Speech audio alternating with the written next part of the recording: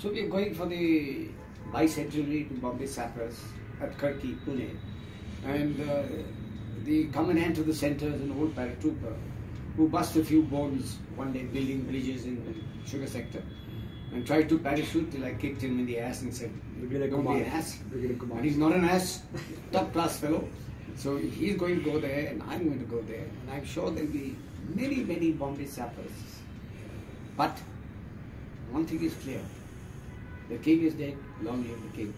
The current king will run things as they want and we'll enjoy it. Thank you very much, sir. Very nice message. Chief, sir, I'd like to ask you very simple this thing. That since this is a special for the Army Day, I would request former Chief Gen VN Sharma to give a message to the current generation of Army officers. I think the new Army Chief Naravane will give the correct message to his officers. I don't think there's much business of a retired officer giving any message. But I just like to say one thing. Old officers generally feel that the new entrants are not as good as they were when they were young. That is not true.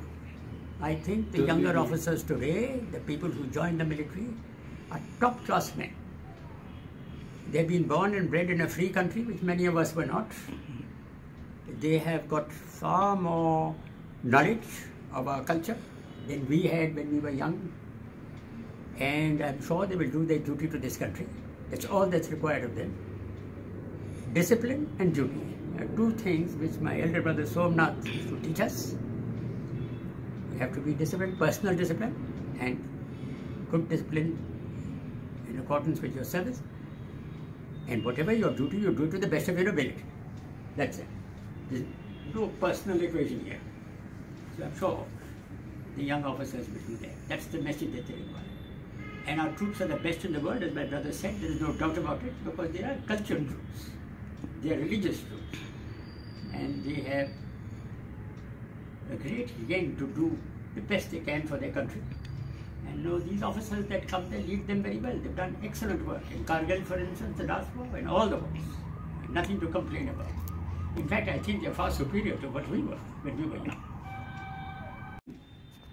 Aviation and Defence Universe is extremely grateful to record this video interview of illustrious brothers, whose eldest one was the first Paramveer Chakra of Indian Army, Major Somnath Sharma. What I found is that besides being an excellent soldier, they are excellent philosophers of life. Their guiding principles have been from Vedas, from Gita, which is something I think we as Indians must always keep that in the back of our mind, because that is the what we call bottom line of our philosophy of the country, which teaches us tolerance and Vasudhaiva Kutumbakam, as Chief mentioned. Thank you very much, sir. We are honored indeed. This is going to be a historical interview by great soldiers. Thank you, sir. Bless you.